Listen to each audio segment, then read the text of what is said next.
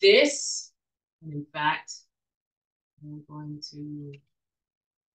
to do this is an example of a sewing machine needle, the various parts.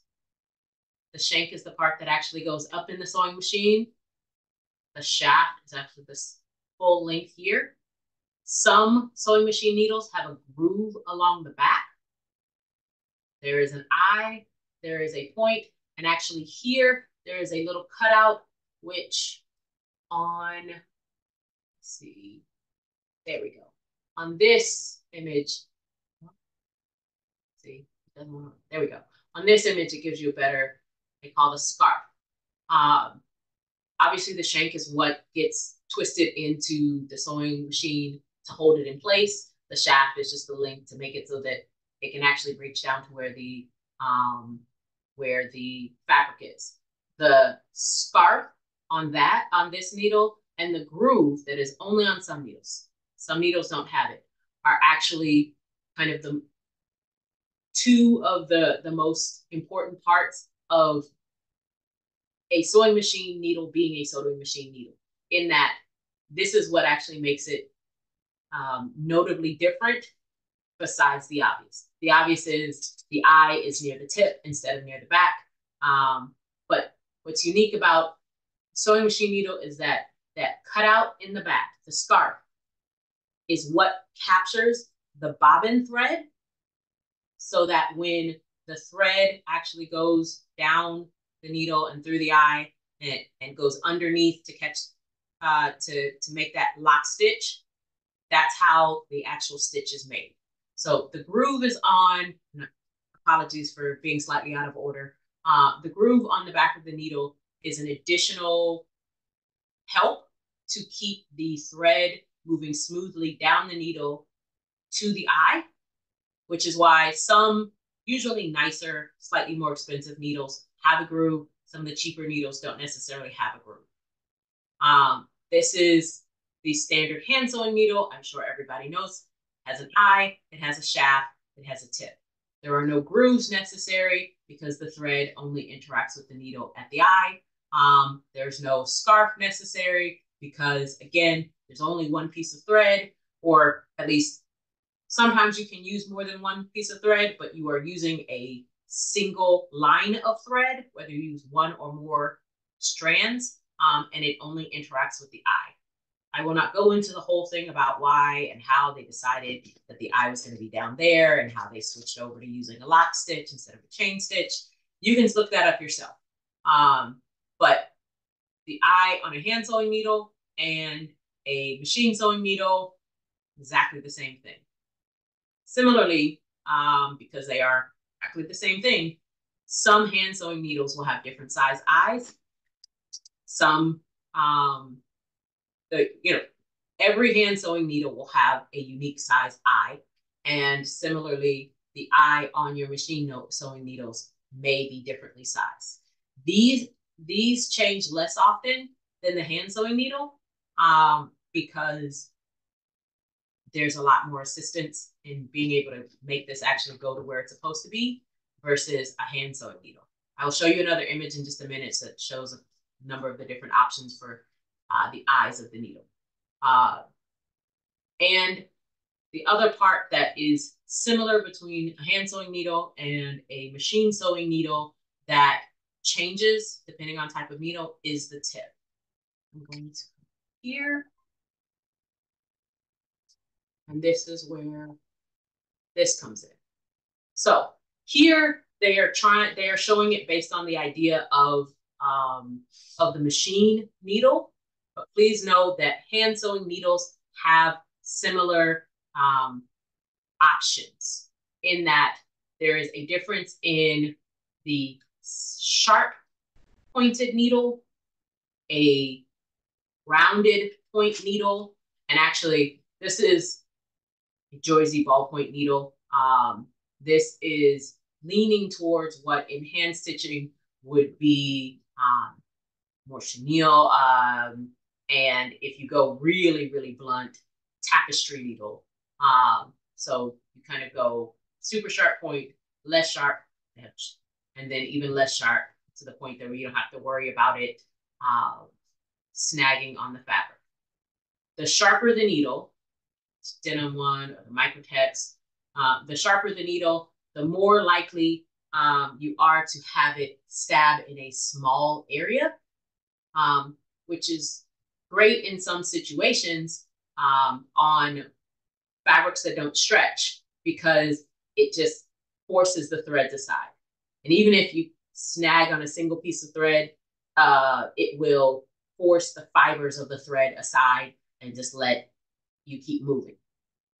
As I'm sure if you've been sewing for any period of time, you have heard stretch fabrics require a different needle, generally one that's slightly duller, because unlike fabrics that do not have elasticated fibers in them, if you try to poke through the thread on a stretch fiber, it will stretch and then it will snag. It will either change, pull the fabric and end up with the thread not laying flat, or it will rip and then the other threads will adjust to accommodate it, and you'll have an issue with that. Now, down here, they show self-threading needles.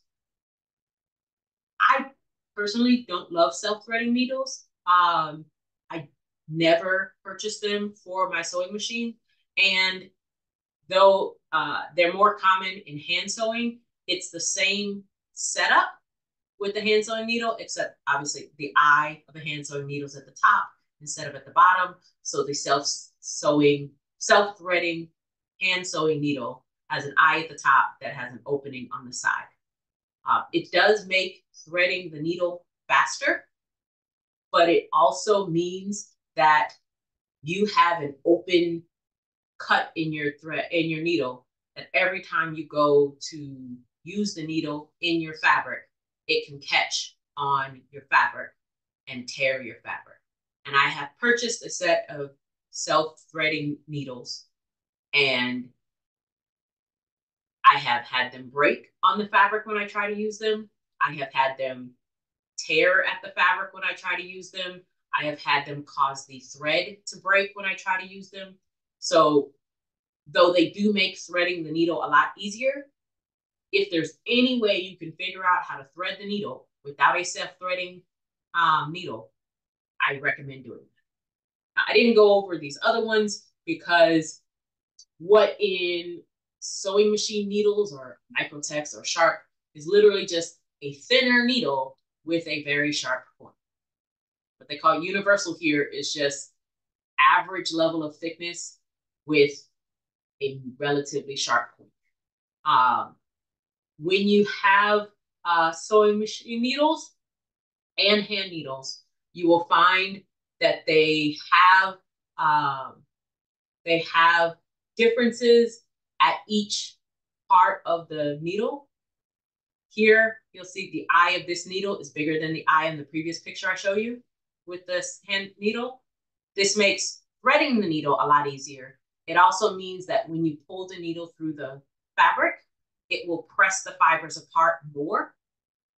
Similarly, needles, and I'm not saying the various names of the types of needles, because though they all have names, some of the names end up overlapping, and depending on where you get your information from, some people will say you need this kind of needle for this kind of sewing, or this kind of needle for the same kind of sewing, or the same needle for multiple different types of sewing.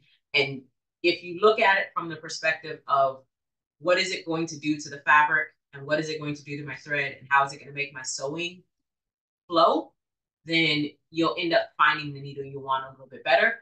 So whether it's hand sewing needles, which is what I'm showing here, or a machine sewn needle, you want to look at how big is the eye, because the smaller the eye, the harder it is to thread, but also the less it's going to affect your sewing.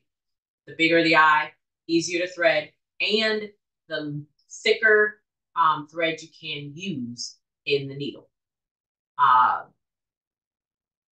The shaft thickness is the thickness of whatever wire they use to make your needle out of. Again, how wide does it press out, how wide does it press out your the fibers of your fabric, and in what shape, which I'll get to in just a minute. Again, the point I mentioned, the sharp versus a fully blunt, really sharp needles. If you're using a fabric that you don't have to worry about a snag on the fiber, pulling the fiber and stretching it out of shape, can be really good because you're going to be able to get through those holes between the fibers a little bit better. But if you have a fiber that has some stretch in it, having a needle that's a little bit blunter gives you that opportunity to sew quickly without having to worry, whether it's hand stitching or machine stitching, to sew quickly without having to worry about it tearing up your fabric. Similarly, the brain freeze. That means I need to give you guys a second to ask questions if you have any. Feel free to tell me if you have questions. If you don't. If everything's good, give me a thumbs up. If you have questions, good. Okay, I'm gonna go with things are good. All right, so a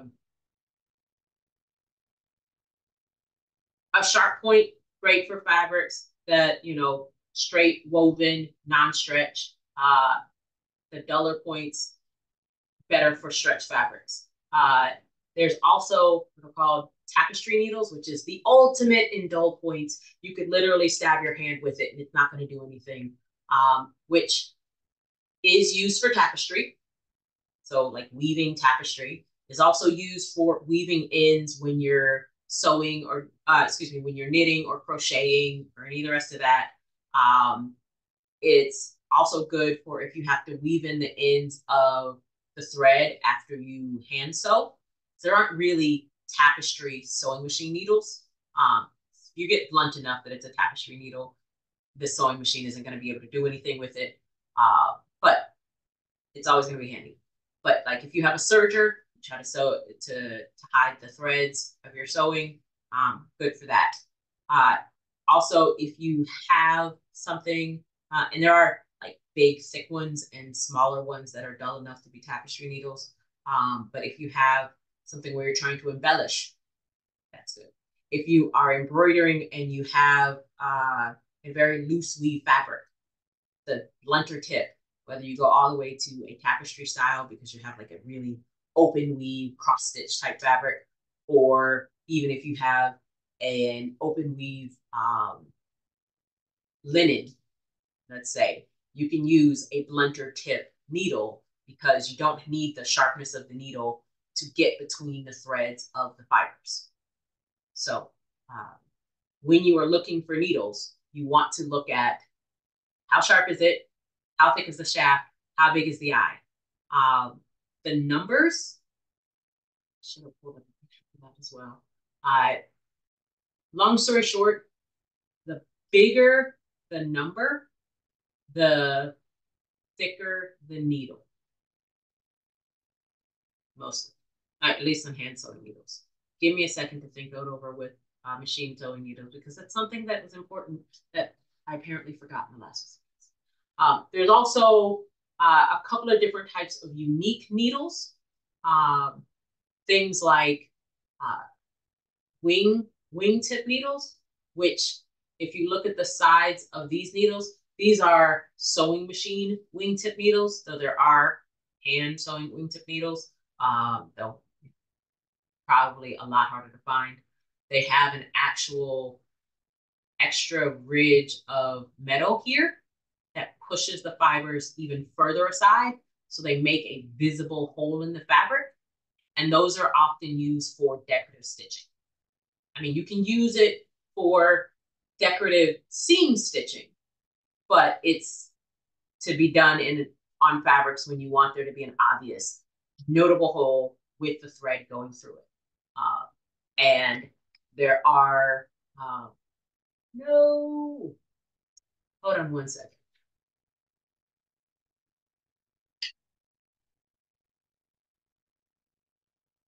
There are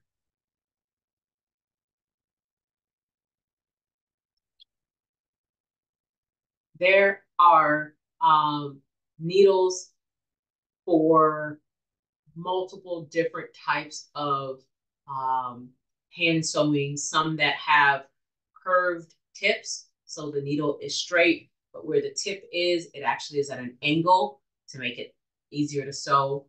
There are curved needles. Most of these weird needles are used for leather, and I'm trying to show, here we go, uh, for hand sewing and machine sewing leather, there are also different needles that if you look at the actual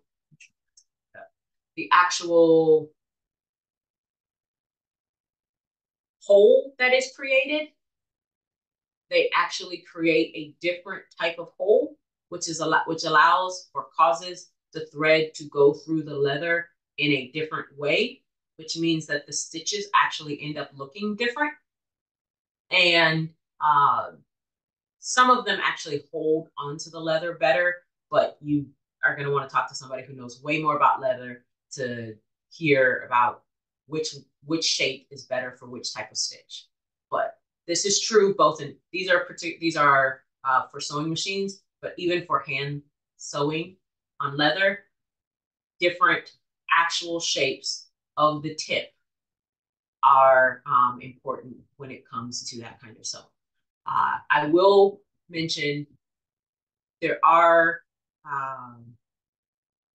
not usually different shapes to hand sewing needles for sewing fabric.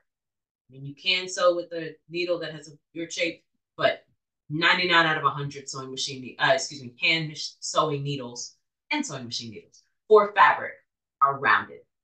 It's going to be sharp to blunt, but the tip is going to be rounded.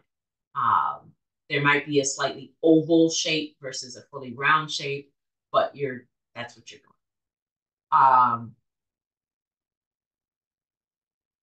Also, you can have sewing machine needles tend to be about the same length.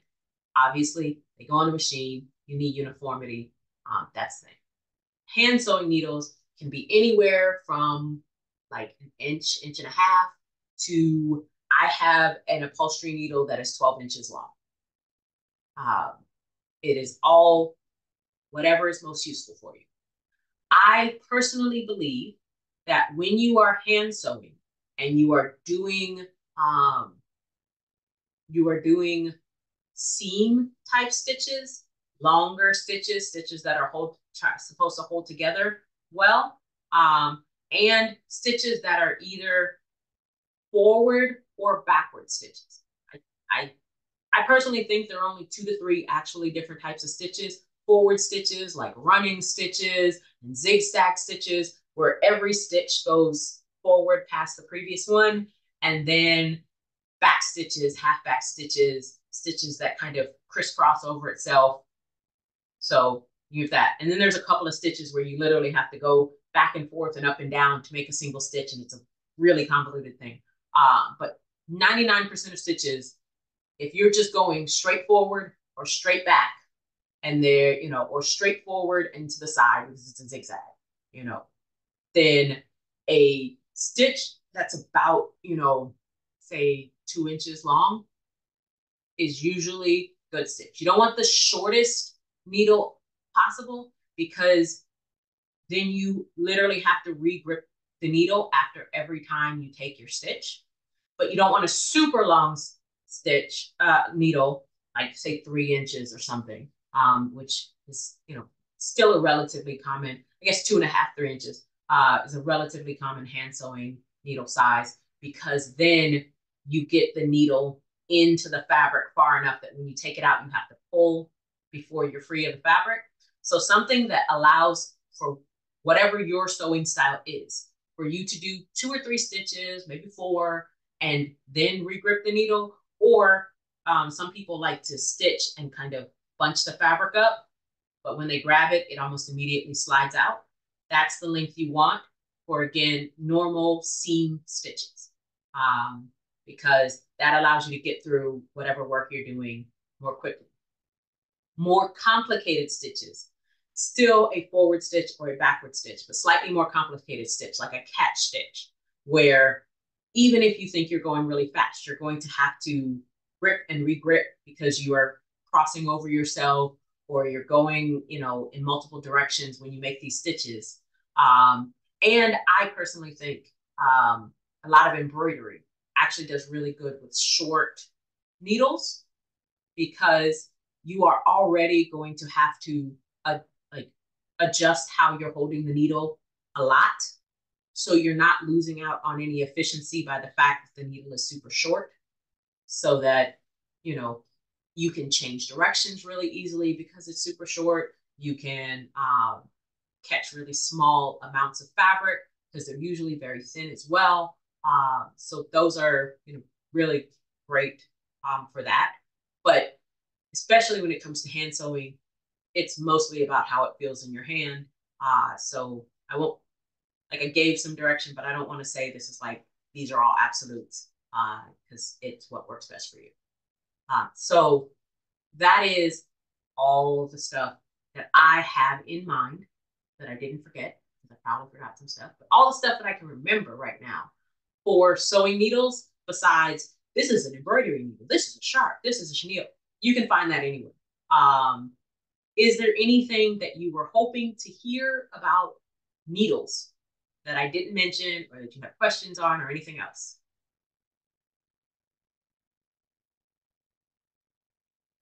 No, I don't have any questions. I mean, to me, this is fascinating because, I sew a little bit here and there, and I had no idea. I thought there was just one needle for the machine.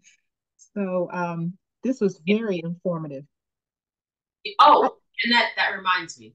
Thank you. Sorry. That does remind me.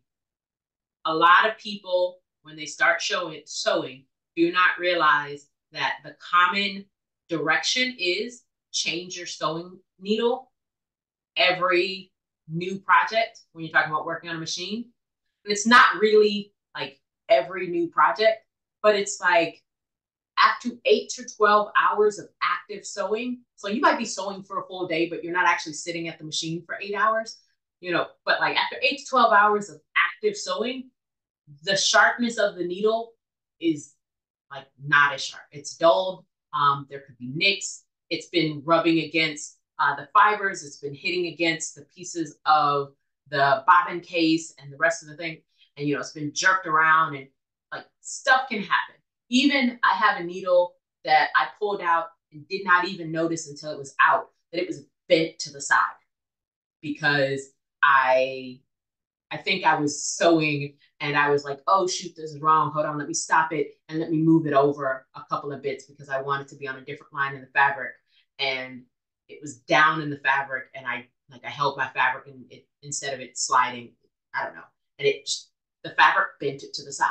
So now the needle still sewed through the rest of, whatever I was using it for, but it wasn't sewing straight anymore because the fabric literally bent the needle because things, so I don't think you necessarily have to change your needle after every project, but you should change your needle more than just like when your needle won't work for you anymore, because your projects actually come out less nice if you don't start with the sharp enough needle. Some, again, there's still the spread between extra sharp and totally dull, but if your needle is supposed to be a certain level of sharpness and it's not, the stitches actually come out worse. Okay, so in terms of thread, this is what people usually think about when they think about, oh, all the kinds of thread. There's all these different fibers and they look different and they act different. And that is absolutely true. Also, you can buy cotton fiber and have crappy thread, and you can buy cotton fiber and have really high quality thread. You can buy polyester and have like horrible thread that will melt every time you try and iron your fabric. And you can buy polyester that's going to be like extremely high end and hold everything together and you have no problem with it. The fiber matters, but there are so many other things about thread that also matter that I kind of put it to the side. I will say synthetic fibers are generally stronger than natural fibers. Just hand for hand, because they are synthetic, they don't have to deal with the realities of nature and being fibers. You know, polyester, technically a fiber, but it's plastic. It's just long strands of plastic, and it will hold together but better than a bunch of separate strands of wool. Also, um, uh, synthetic fibers don't have to deal with the issues with that are natural. Like wool does felt. So if you sew something and you use a wool thing, like if you sew wool on wool, the thread will become a part of the fabric. Once you wash it, like they start to kind of become one. If you want that, it's great. But if you sew it and then you like steam, and then you're like, wait, why is it hard for me to unpick this because I sewed it in the wrong place? Because you used wool on wool. You use wool on linen, like you now have this weird fuzzy thing that like really smooth and sleek when you sewed it in, but now it doesn't match. You know, those things I'm sure you could figure out if you think about it at any length. I will also say natural fibers, including silk, no matter what lies they tell you, can take heat a lot better than synthetic fibers. So if you have a fabric that you know can take heat and that you intend on using heat on, especially cotton and linen, not necessarily wool, but again, people make commentary about how silk is so sensitive. Silk is actually a very strong fiber. It can take heat and it can take water. Now, the finishes on silk can't always take heat and can't always take water. But that is why you test your fabrics before you sew them. But again, keep that in mind, because if you sew something made out of cotton or silk or wool and you use polyester fabric, polyester, rayon, or nylon, or any of the others as the thread you're sewing it together with, and then you iron it on the temperature setting that's good for your fabric, you might melt your thread.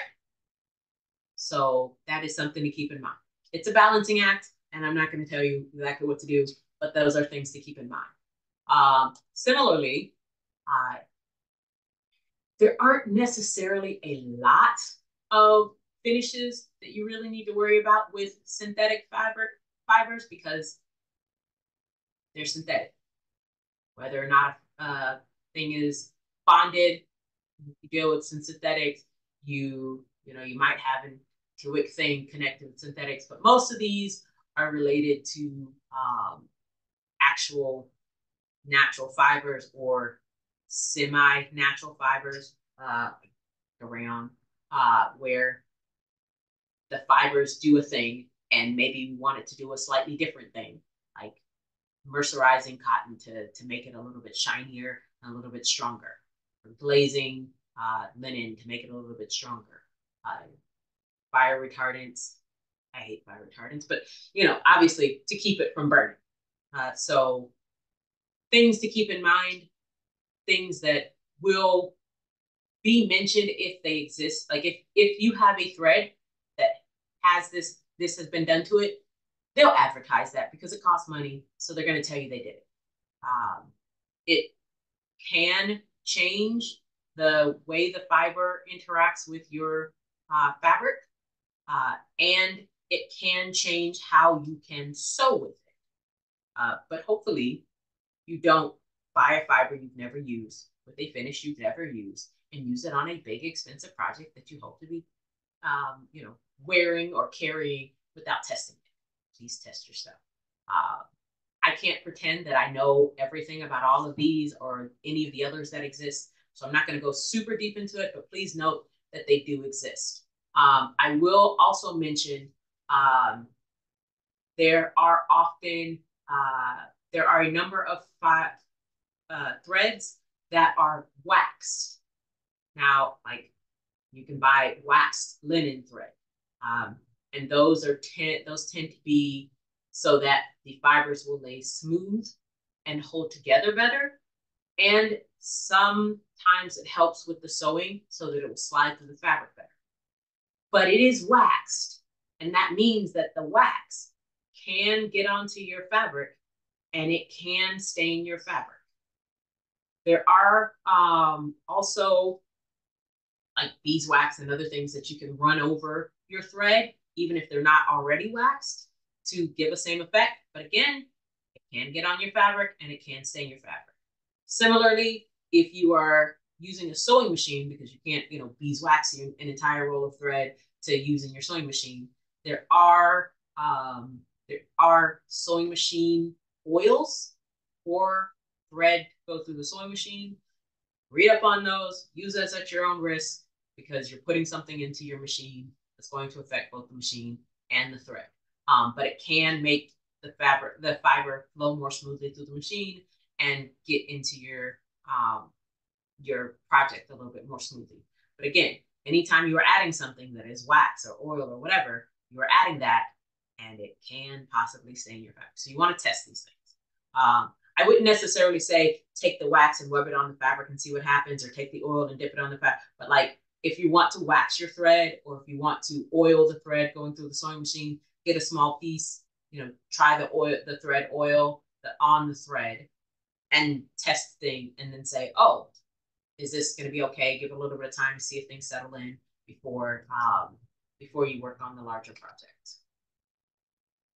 Right. And then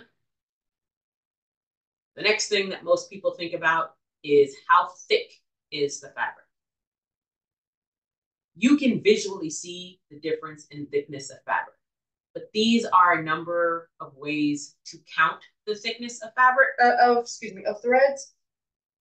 I think denier is the one that a lot of people have heard, because if you ever bought or know of anyone who bought nylons, you will hear denier. The weight of the fabric is like, the weight of the thread, just like weight of fabric, is based on how much you need to get to a kilogram. It's a whole thing. So honestly, unless you intend on buying your stuff by the kilo, you're never gonna, it's not gonna get into your mind deeply enough that you're gonna just be able to easily go, oh yeah, I need a X, kilo thread. But note that these are all different ways to, the text thing is similarly, text is a certain number of meters of thread per gram. Again, one thousand, right, of the weight number. And if you look, it's 1,000 meters versus however many kilometers, whereas it's a gram versus a kilo, which is 1,000 grams. So those are equal to each other, depending, but 1,000 times either way, bigger or smaller. But again, unless you're buying your thread in bulk on a regular basis, you're not going to notice it. It's going to be something, you're not going to be able to just go, oh yes, I know exactly which one I need. But as you use the same thread over and over again, you might come to recognize, oh, I often use, 200 denier thread or 50 text thread or whatever. And then you can kind of build up that knowledge. I tend to go with the idea of, you think about the thickness of thread in terms of how strong you need the hole to be, if you are doing seams, and how visible you want the thread to be, period. So like embroidery floss, which is a type of thread, I'll just cut it up, is going to be thicker than a sewing thread, which is going to be thicker than a serger thread or an embroidery machine thread, because the holds you want or need out of those things are going to be different, and the visibility is going to be different. And embroidery floss is actually going to hold better than a sewing machine thread, a regular average sewing machine thread, but it's going to be so visible and affect the thickness of your stitches so much that it's not worth it for the thickness. Whereas you have the serger, the thread is much narrower, but you don't need it to have as much strength as a sewing machine thread, because you have at least 3, if not 4 threads holding those various pieces together. So whether you are sewing it by hand or sewing it by machine, the thickness matters both in how strong it is, if you're dealing with seams or anything where there might be any pressure, and visibility. You also want to keep in mind, if you are hand sewing, the thinner the thread is, the more likely you are to end up with knots. So if you are hand sewing, when you have really thin thread, you want shorter length. The standard rule is, if you are sewing, you want your thread length to go from hand to elbow. I tend to cheat that by going from hand to elbow twice. Well, no, hand to elbow and then like nearly elbow, and having my needle at the halfway point. I like that because when you're hand sewing, you are putting pressure every time you pull the thread through the fabric on that point where the thread connects to the needle. And if you have it folded over, as the thread gets sewn into the fabric, you pull the needle further along so that stress is in different points, so that you don't get, halfway through what you're doing only to have it break because the stress has just been over and over again. Also, when you are hand sewing, as we said, the bigger the eye of the needle, the thicker the thread you can use. You have to take into consideration, is the thread I'm planning to use too thick for the needle that I need to use to make these stitches nicely? If I use this thread and this needle, am I going to put pressure on the fibers of the thread so much every time I put the thread through the fabric that it ends up breaking early? Or, on the other hand, is the thread so small that when I try to do the stitch, I have this big needle because I wanted to make a hole and blah, blah, blah, blah, blah. And then you find the thread keeps wanting to slide out because, oh, it's super easy to thread this hole, but now it's super easy for the thread to come out the hole too. So those are those things. And finally, the thing that I think very few people think about when it comes to thread is the twist. Now, please note, most thread, most commercially made sewing thread is an S twist thread with 2 or 3, actually I think 3, not with 3 ply. Now, traditional handmade thread tended to have a Z twist. S twist means it twists to the right. Z twist means it twists to the left, which matters when you are hand sewing. It actually affects things. When you're machine sewing, you're going to be using commercial thread. It's going to be an S twist. You never have to question. But when you are hand sewing, it actually does change things, especially because if you pay attention, the more you sew, the more the thread starts to kind of roll up on itself. And if you sew at any length, you will notice that the twist will tend to always twist in the same direction, and you go to untwist it, and it will always untwist the same way. And that's because the twist of the thread is this S twist on most fibers. The ply is how many individual strands of fiber are brought together to make the thread. It is more common that if you need more than 3 or 4 ply, you are not actually going to have separate strands where you just got a 5-strand thread that's S-twisted. It's more likely you're going to have something like this, where they create a core of threads and surround those core of threads in some way, and then use those as the individual strands that are then plied together. There are also threads. I don't think this is a great example of what they mean when they say, oh no, this is corded. But there are also threads that are cord threads, where instead of each ply having its own core and being plied together. You have a single core in the middle, and then the various strands of thread or fiber are wound around it to make the ply.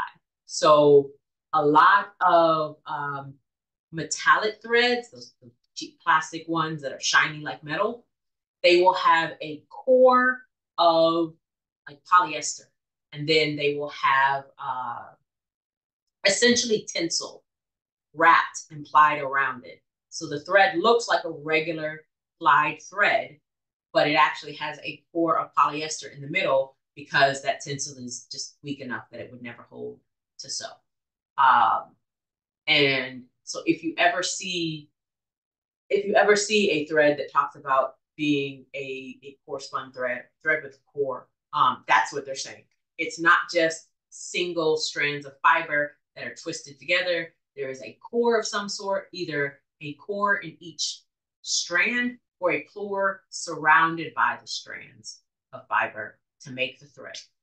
That matters, especially if you're hand sewing, because a plied thread can untwist if you do something really wrong.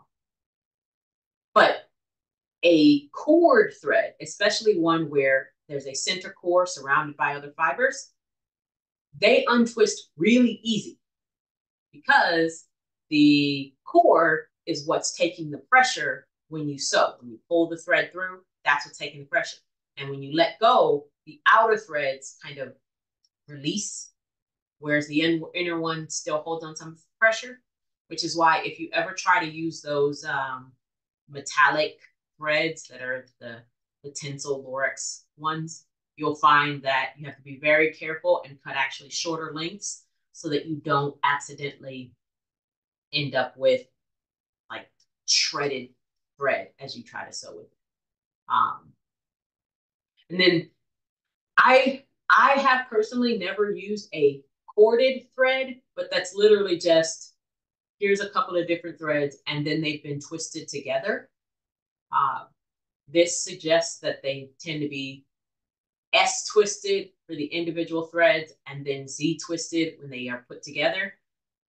I'm not necessarily going to say that's true. I have dealt with a number of different ropes that are, again, that are corded like this. And if you make piping or do any petitissement, whatever, you might end up dealing with cord. And I can't tell you whether the outside version is going to be S twisted or Z twisted. But if you were to untwist it, you'll find that the separate pieces are twisted in the opposite direction. So that's that about the thread. There's probably more to know. Do anybody have any questions? Okay. This was a lot. It's been recorded. But I will also say I did not actually go over everything, just went over the things that I could remember after rushing home from the doctor's office. So please, if there's something else that you want to know, feel free to ask at any time, both now or in the Discord where this is going to be posted.